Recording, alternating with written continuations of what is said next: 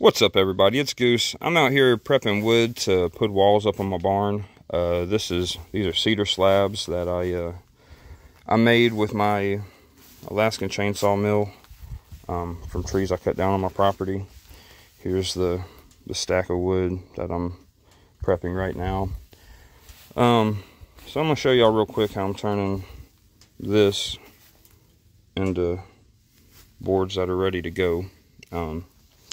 So first thing I do, I got my little setup. I'm on sawhorses.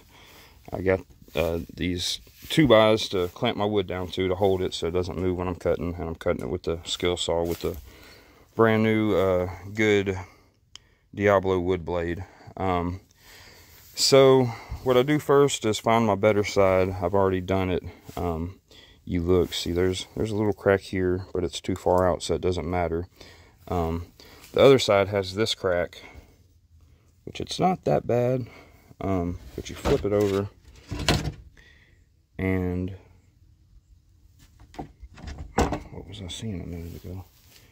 I thought it came through more, but it comes through over here. So this crack is on both sides. It doesn't go all the way, but it's right here, and then it's it's two different ones. Oh, I guess this is what I was looking at. There's kind of a little crack here. Anyway, I'm gonna pick my best side. I'm gonna make a mark on each side as far over as I can. I want mostly redwood. This redwood is very rot resistant. The yellow wood or white wood, whatever you want to call it, it'll rot, and this redwood won't. So I'm gonna make marks inside the redwood and try to make it where I only get, after I cut it off, there's only going to be redwood on this side.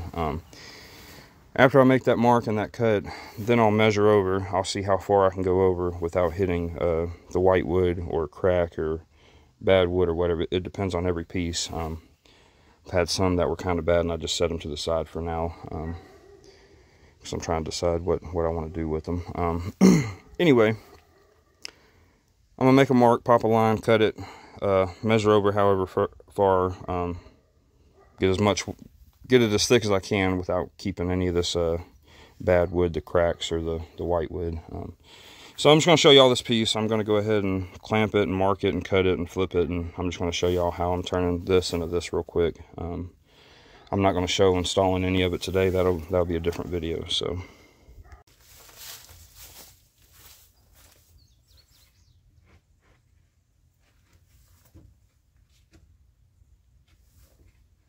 I'm just making sure where I'm going to cut is hanging over my boards that's holding the wood, so I don't cut into my 2x I'm using to hold the wood.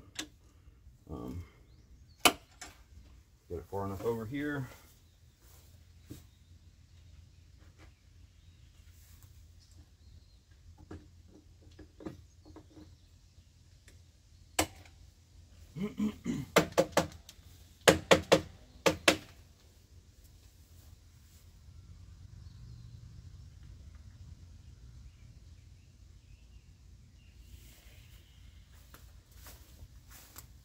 Take my chalk box.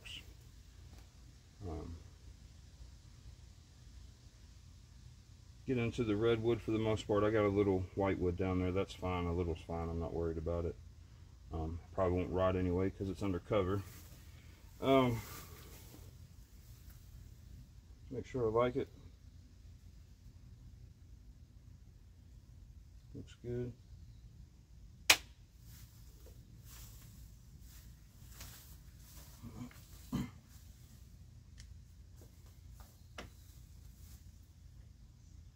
Chalk box doesn't make a line at the end, so I'm just marking it out with my pencil.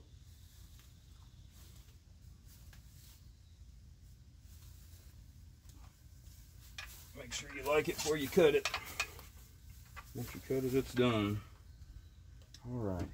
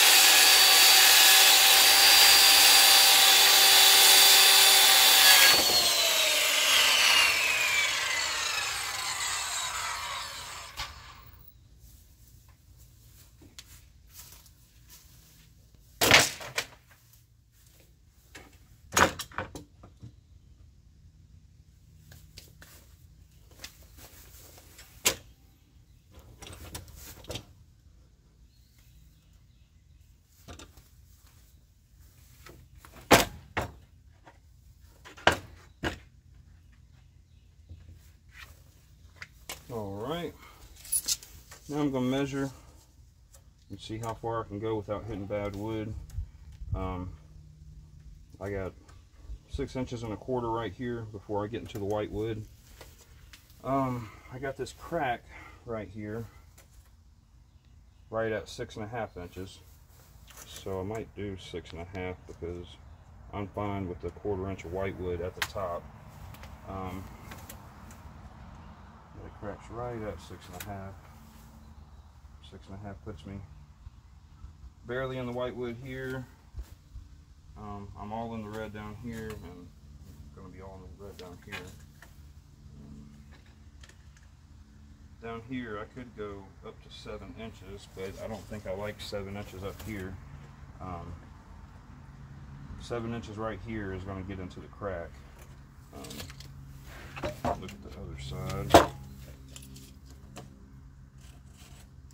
Yeah, 7 inches will get into that crack.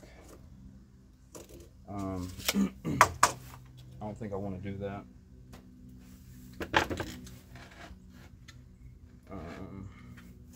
So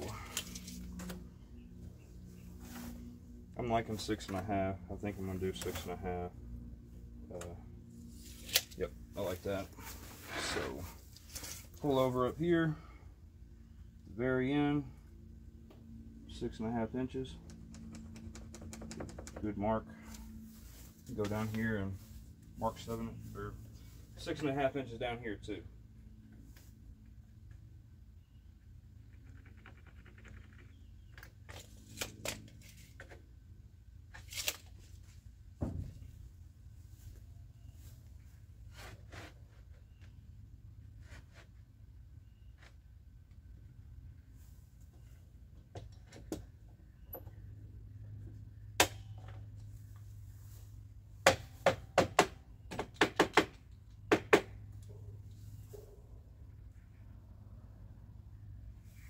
If anybody's wondering, I beat on the chalk box like that to get the chalk on the string. So if anybody's wondering, not everybody knows that trick.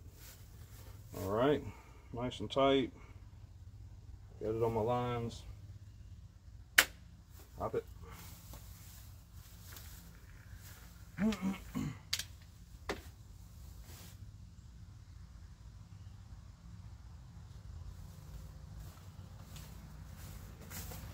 Clamp it. Come on.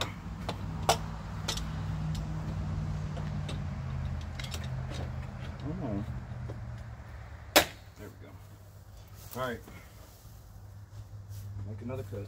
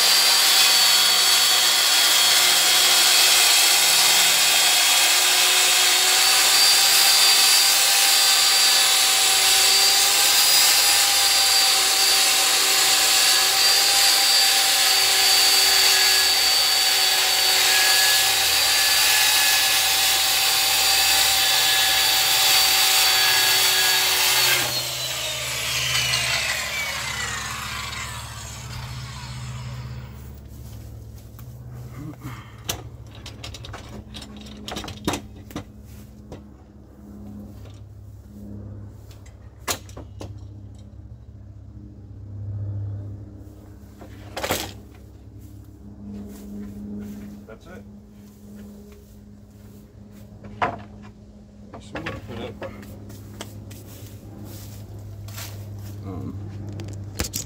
Point out one thing. That's the finished product. Like I said, I got these 2x to clamp to, and I stacked them to make them heavier so it's not moving around. But as you can see here, I got them back on the sawhorses, several inches, 4 or 5 inches on both sides, and that's so when I cut the piece off and it drops, it hits right here. if you didn't do that, it'd be hanging all down. I'm kind of zoomed in too far, hold on. If you didn't do that, as you're making the cut, down here will be hanging down, and you could get your blade in a bind, and you really don't want to do that. So putting that there when I'm cutting, it just drops down and lands on that, and that holds it and keeps my blade from getting in a bind.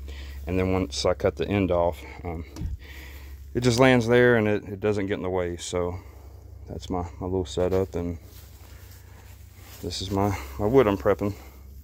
It's looking pretty good. But that's it. I just wanted to show y'all prepping a piece of this wood, how I'm getting it ready. I'll be making a video soon. I'm gonna put the back wall on first. I don't know when I'll get the side walls on. I need to mill more wood up, so it'll be a little while. It just depends when I get time to mill more wood up. But that's all. I'll see y'all later. Goose out.